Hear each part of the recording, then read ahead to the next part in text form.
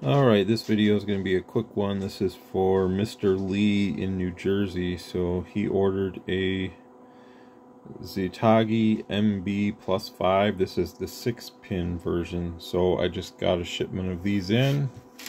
He's the first one to get one. And I noticed that they put some new knobs on it. So that looks nicer. Looks better than the other knobs that were on the other ones. So I do like these knobs. They look a little more fancy, although it's still the same potentiometer. Everything is the same. They are a little, it's not like a very solid mechanical, like they do have a little play to them, but if you're gentle with them, you can't just grab this thing and just rip on it. It's not a like a steel clad potentiometer in there. Everything is built a certain way these days, so we have to work with what they give us, but it does move very nice, very freely.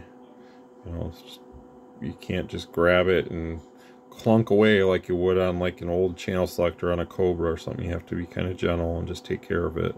And this is your microphone gain.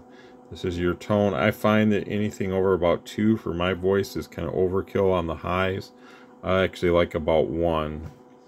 So this mic is wired directly for President 6-pin radios for any tone, quad 6, CRT 9900. I guess for you guys in Spain and some parts of Europe, Dynascan 10M66. Any other variant of the AT6666 also would be on my microphone test here. You see it says Magnum 257 HP, those kind of radios. It will work plug and play with those. Unit N Bearcat 980, 880, it will work plug and play with. Various President models that have the 6-pin as well. So that's basically it.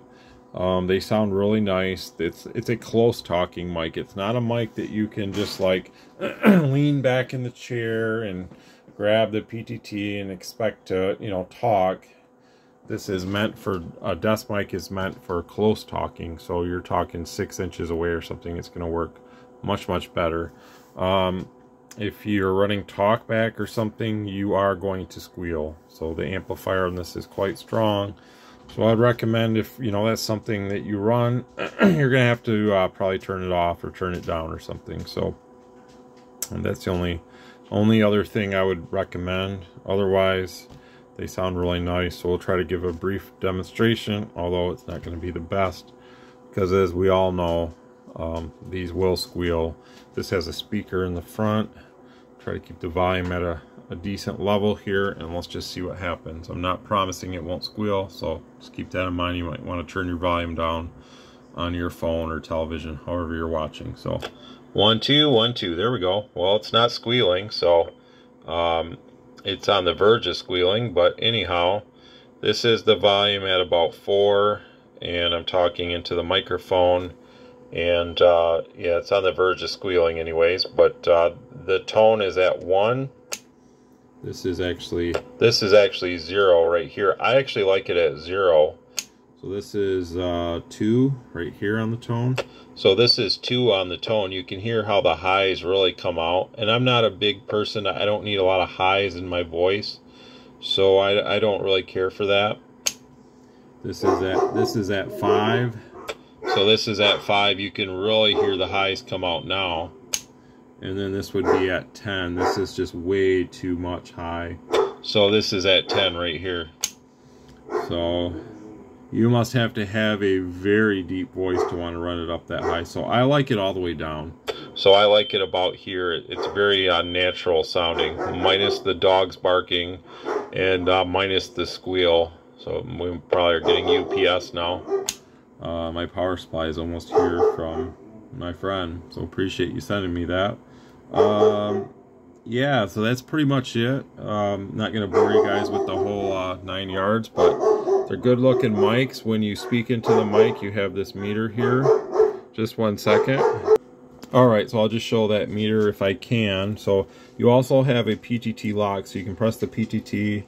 You can see it goes into TX, it goes into RX. I don't know if Unit N Bearcat requires that for sound out of the speaker, but if it does, it will work. So PTT lock. So when I speak into the mic, you can see that the meter does show some level, and actually we're kind of I guess in that red would be like distortion or over voice.